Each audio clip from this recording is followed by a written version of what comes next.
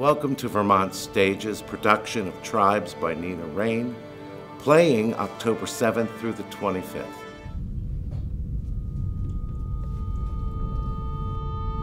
Shut up! Oh, no, I'm gonna get it. What Nina Raine has done is she's sculpted an extremely funny play about very complicated people. Come on, Dad, I thought we made a rule. If you're gonna do it, I'm leaving. When is he gonna move out again? Why am I surrounded by my children again? I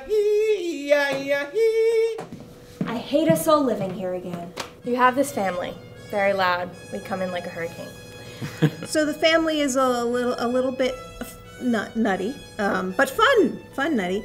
And we have a son named Billy who is deaf. And it's kind of the blessing in disguise that he doesn't get to hear everything. How else am I going to learn? Do it somewhere else, not here. What are you all talking about? But on the other hand, he's often left out of a lot of the conversation. He leads an isolated existence until he meets Sylvia, who opens up his world to the deaf community and to ASL. F-L-O. I think of Sylvia as more of a dramatic interruption. And she's definitely a facilitator and a healer and gives Billy a language that he can call his own. Both my parents are deaf.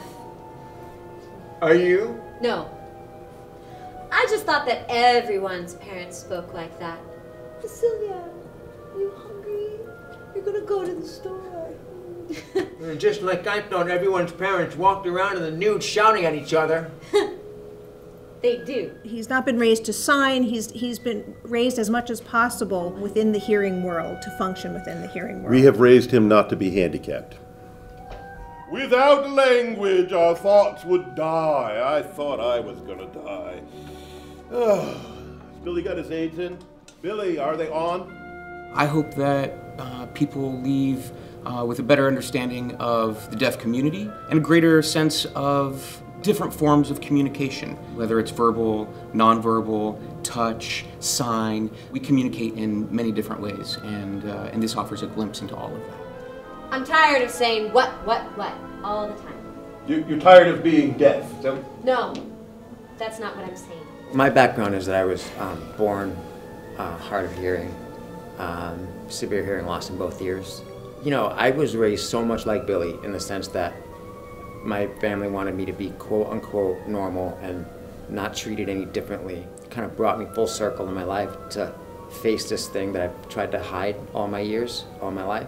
It opened me up to another way to communicate, another way to interact with people. Sorry, it's I'm just saying. But what is Billy saying? It's a challenging play. The language is brutal, harsh, smart. It's partly a deaf play. It's partly a love story. But it's also a play about language and communication, and it's a wonderful play. A role, apparently, that, I don't know, I was born to play. I hope that people realize and really appreciate how individual and how quirky everyone's tribe. Title of the show really is. Good. You know?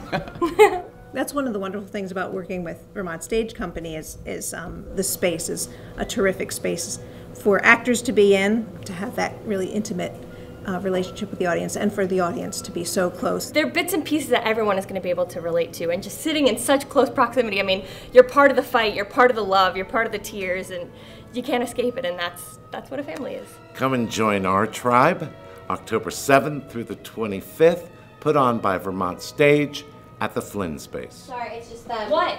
I'm just saying. What did he say? It doesn't matter what I was saying. Yeah, well, what did Billy say?